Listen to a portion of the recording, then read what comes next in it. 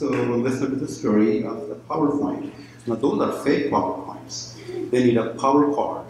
They just are self-sufficient, right?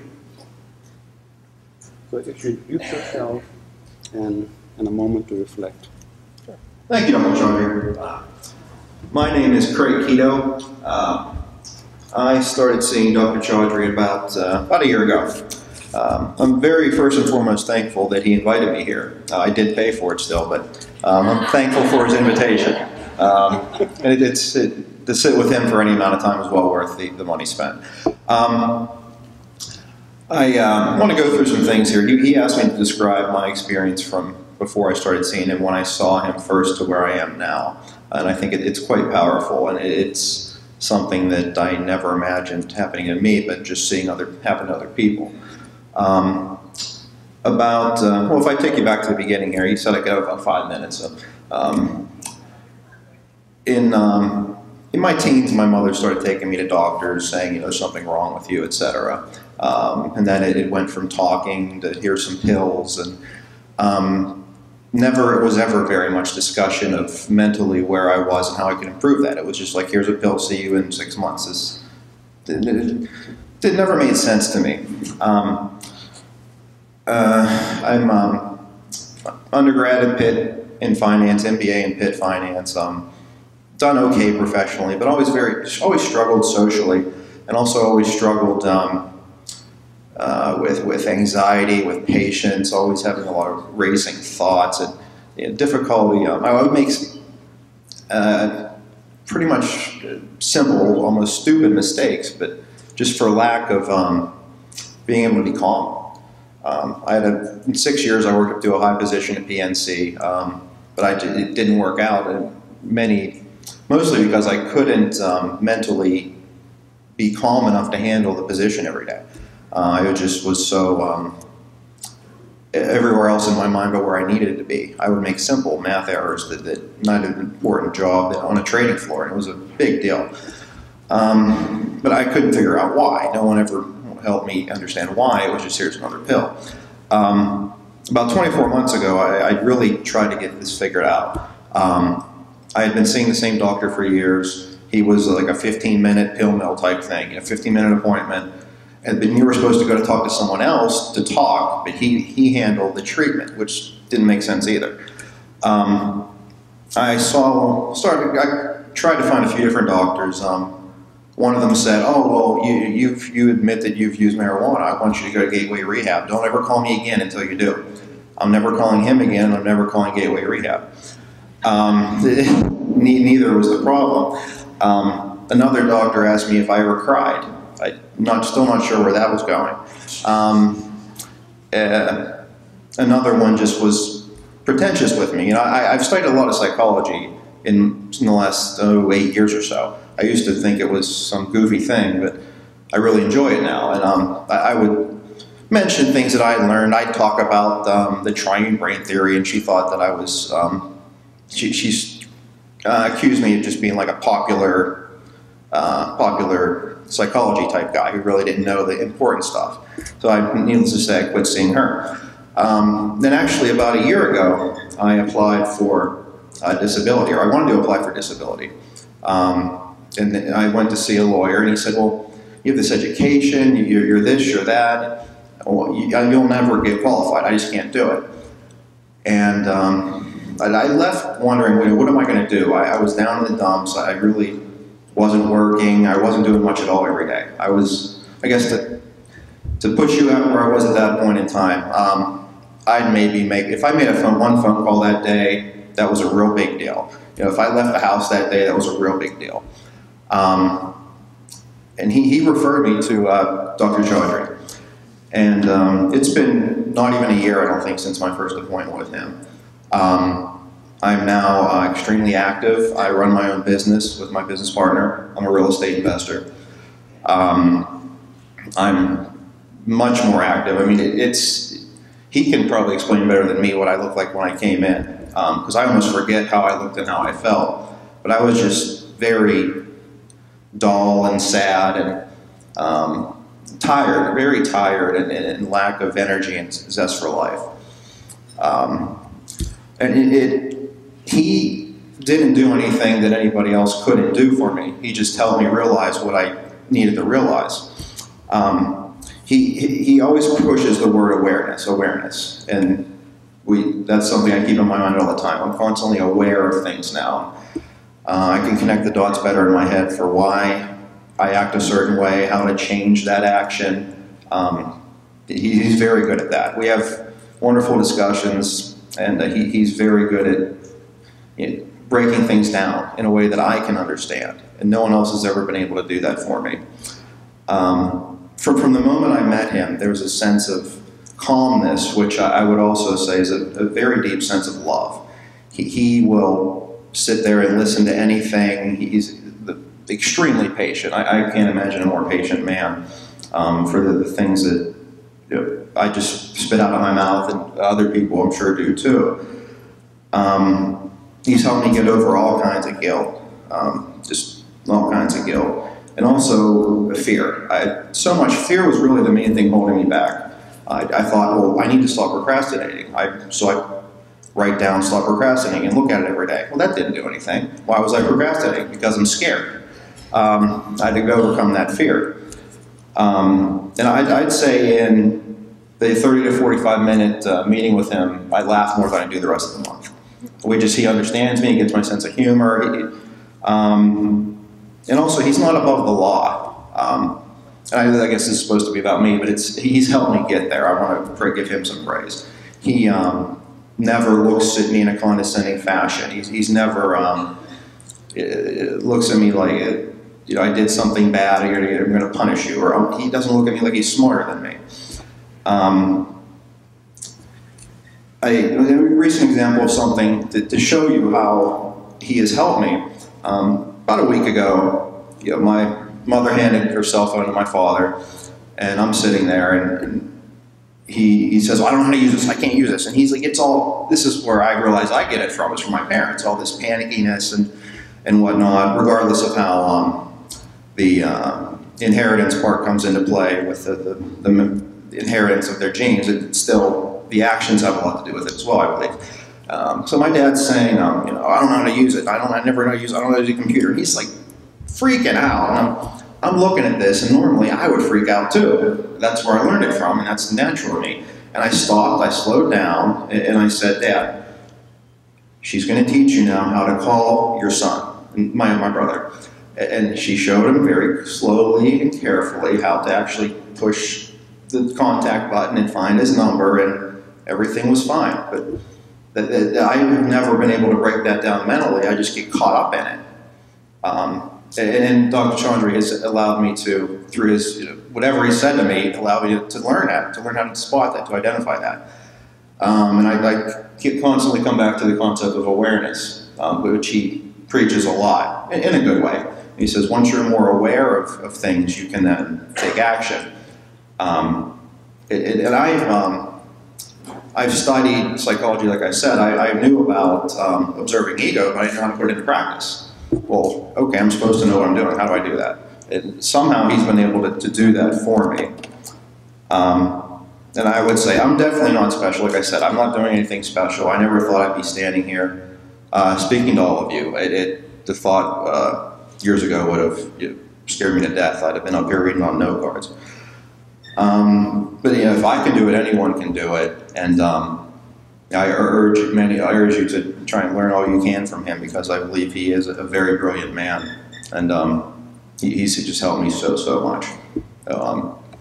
I thank you all very much for being here, and I thank him for inviting me and giving me this opportunity. Thank you all.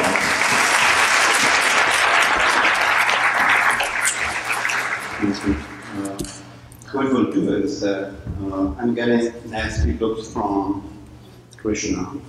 So we'll do maybe 3 minutes each here, so that we can let the process flow. Even though I may have promised something different or not, this is like letting go is beautiful, letting be, like it's beautiful. So really one of the basic premises, we just flow with life, or we become stressful with life. And at this moment, the message is not a lot more has to be said. a lot more has to be, and that is so very beautiful. So I know you may have a lot to say, but Krishna has his ways of ejecting us from the seat. I don't want to know.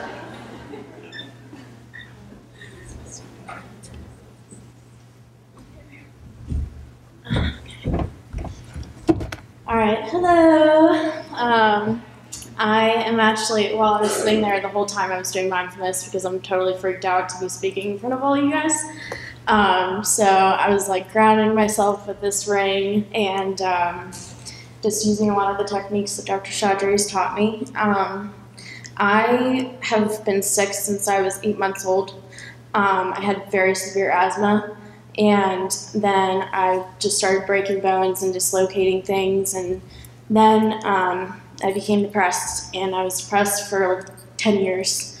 And then it wasn't until a year ago that I finally abandoned that, and it was really a God thing. As many people have said today about the spiritual realm, I am very strong in that, and I really believe that God and Jesus were the one that saved my life. I mean, a year ago, I would have been like, oh, nope, I wouldn't have been standing here. I would have been in heaven. But I am, and I'm very thankful. And I just felt I wanted to say like a couple of quotes and stuff, and that is, there's a Christian song called Amazing Grace. And one of the lines from it is, I once was blind, but now I see. And about a year ago, I really felt like that's what happened. I was just so blinded by my depression. I couldn't feel, I couldn't experience anything. And then God just put on those rose-colored glasses, or whatever you want to call it, and I could see. I could see the beauty of the mountains, the sunsets, sunrises, and I'm just a changed person. You probably wouldn't recognize me a year ago from who I am today. And then a couple of other quotes are, my mom gave me this really great book with a bunch of really meaningful quotes in it, and some from the Bible and some from just brilliant people. And one of them says, life isn't about waiting for the storm to pass, it's about learning to dance in the rain. And yeah, so that's just incredibly meaningful, I'm sure to a lot of you, and definitely to me, because I felt like I've had a thunderstorm in my life for most of my life, and then it turns into mass destruction at certain times. And, you know, just the mindfulness is so important. Dr. Chaudhry is a great man. He promised my mom that he would sell hot dogs if he didn't heal me. And she remembered that, and she was like, you know what? I swear if he doesn't heal you, I'm going to make him sell hot dogs. But he has, and this, I'm sorry, I'm probably over 3 minutes, but really quick, I sit down in the morning, and like this gentleman here said, we laugh the entire session. We just laugh. And, you know, it's not about the medication at all. And that's been my whole life, is about medication, how medication can solve you and heal you and stuff like that. For, you know, our 45 to an hour discussion, we talk about anything. And for 2 minutes, maybe less, we talk about medication. Maybe sometimes, most of the time it's 30 seconds. And so, he's a great man, and I'm very thankful to him. I'm very thankful to God. I'm very thankful to all the wonderful people that God has put in my life. And I'm thankful to all of you for listening to me and dealing with my nervousness. I'm done now.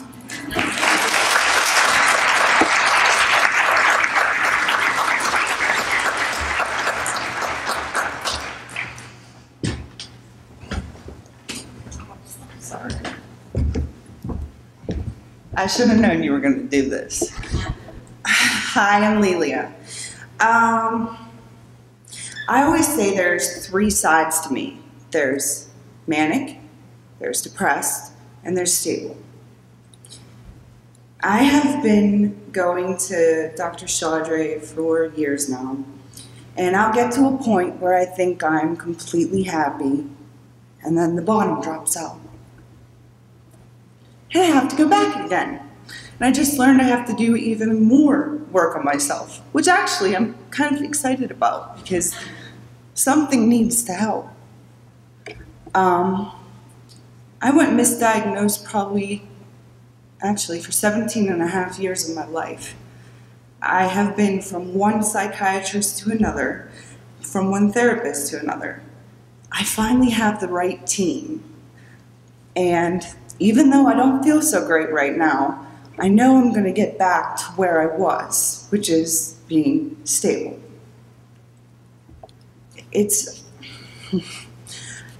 I've been saying for a while now, it's not much fun being me right now.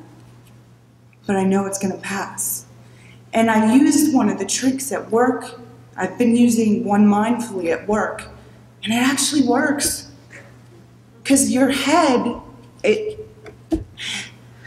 like, I say it's like being grounded, but what it really is like a mental prison. You are completely held captive by your own mind. And it sucks. I'm not going to lie. I stood up here the last time and did a poem about mania. I don't even know how many years ago. But it's just, I can't believe that I finally found the right people to help me this time. So I wish I could say I'm happy right now, but I'm not very good at pretending. But I know I'll get there, and I have him and Kim to thank for that. Thanks.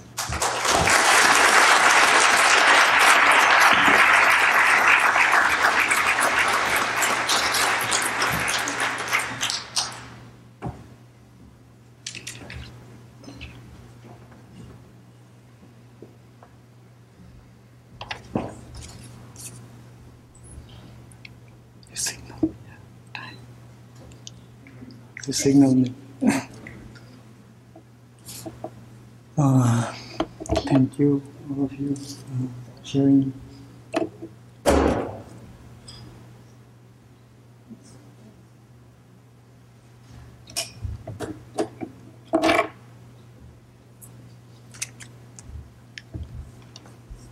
Also, Lydia. Thank you so much for sharing with us your stories. It's very important. We need to hear the truth. We have been saying that what I heard all this morning, everyone actually is saying one thing actually from the different angle and this different perspective. And all we are focusing is on one thing, that is our well-being. And that's very important. And now talking about the mindfulness, what do we have to be mindful of? And one thing, that is your well-being. And we have to be mindful of our well-being. And how do we begin? How can we be mindful of our well-being? And then the different techniques and different possibilities are present. And first thing, everybody start that, behavior. That's the first thing. You have to be mindful of your behavior. Now, I have a question now.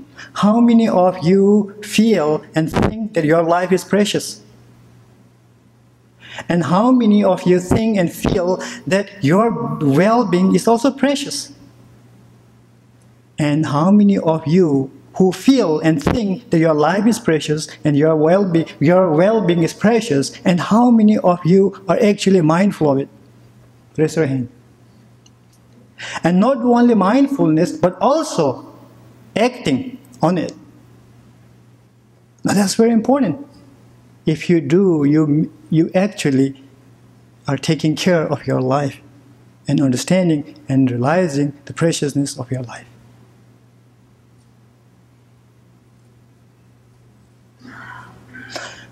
Now, how can we develop the mindfulness? Let's say you think that your life is precious. Let's say you feel that your well-being is precious, and I am going to do it. Now what can you do? What do you do? I'm like, yeah, what do you do? The doctor said, so many speakers said that first thing is you have to change your behavior. That's the best way. Before we're going into the pill or prescription, first approach is changing our behavior. And when we think about the behavior, we have to know the state of our being. That's why I just gave this morning exercise. Knowing the state of your mind, knowing the state of your feeling, and knowing the state of your physical body. So that we can change the behavior. Mental behavior, physical behavior, emotional behavior, and verbal behavior. What actually lead us to exhaustion and deterioration of our body, mind, and spirit. Now, simple example is behavior is how can we control? How many of you actually get enough sleep? The doctor just said. How many of you get enough sleep? How many of you get enough time to rest? How many of you take a time to eat? Now that's very important. That is what we have to change the behavior. If you're not sleeping, that's what we have to change. If you're not eating well, you have to change. Then it says, like misbehavior. Then after that, controlling the behavior, then actually move to second phase is that we have to train in the mindfulness what we are eating. Diet is very, very important. Toward the transformation, toward the healing, it is very important to control the behavior and also the controlling the diet. Now talking about the diet, I just want to share a story about my life. Almost now, I think like 2 years ago, May 2012, I got sick and ill. And doctor told me that I have a diabetes. My A1C is 11.9.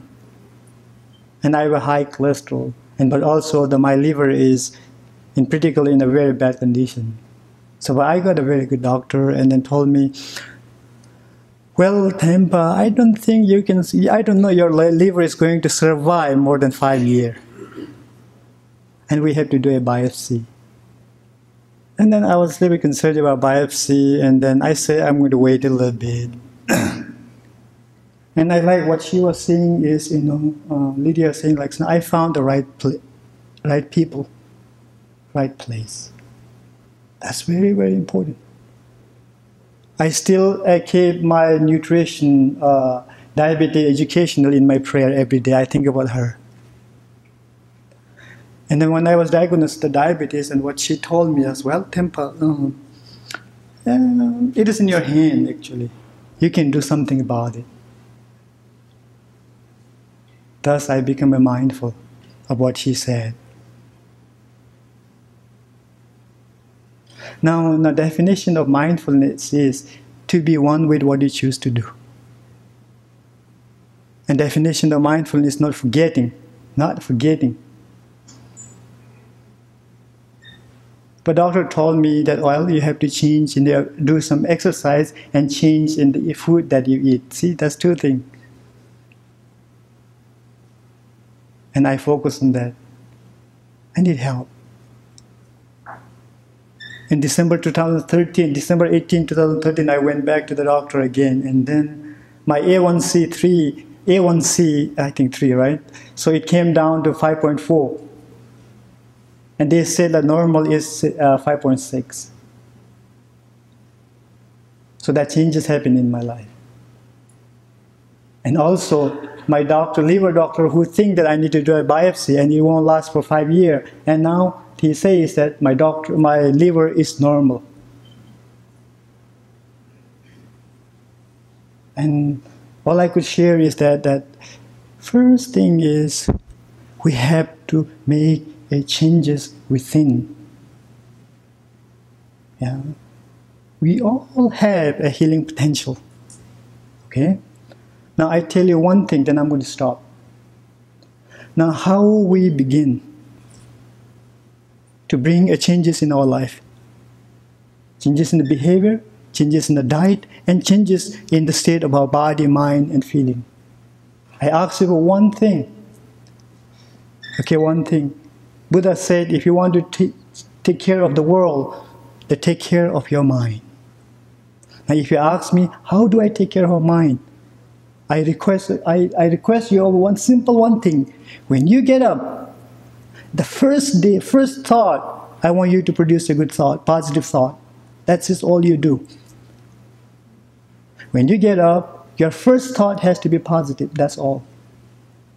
So that positive thought, what you have to be mindful of. Over and over again, you have to return back to that positive thought. There might be 10,000 distractions, difficulties, obstacles you might face within the continuum of becoming one with that positive thought. But however, you have to do your best as a practice to be one with the thought, so that the thought become your strength for the rest of your day. And if you could do it, when you go back to your bed, when you return to your bed, and then again, what you do is you produce a good thought, a positive thought, a thought that can give you a very strong sleep, so that you can get up. So those things we have to do, okay? Now mindfulness comes from hearing. How can we stabilize? The mindfulness is not going to work unless it becomes stable and spontaneous. How can mindfulness become stable? Awareness become stable? You have to hear. So that's why I gave you an example that I keep hearing the voice of my diabetes educationalist. Hey Tempa, you have to eat exact amount of food. Not too much fat, not too much sugar. The moment I'm going to put a little bit more rice, I remember what she said. So it becomes a wisdom. So mindfulness strength through the head. And secondly, contemplation from your side, okay? I have to contemplate. Oh, I have to return to back thought. I have to return, I have to be positive. I have to always positive. I shouldn't be doing this. I shouldn't be doing this. So that is, you have to keep thinking about that. So contemplation helps to strengthen the mindfulness. And finally, with the help of contemplation and hearing, then it becomes meditation. Now meditation means wisdom of familiarity. Does that make sense? What's become right, what's become wrong. So please be mindful of your thought. Positive thought give happiness, and negative thought, you know. And I want to thank you to Dr. Chaudhary and Psychiatric everybody for giving me an opportunity to say some more. Thank you.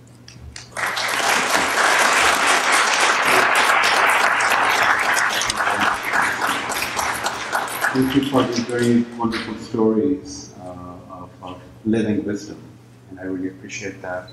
I really don't bring in the change, people bring in the change. I bring in the environment, bring in the change, and that's really all that there is to be.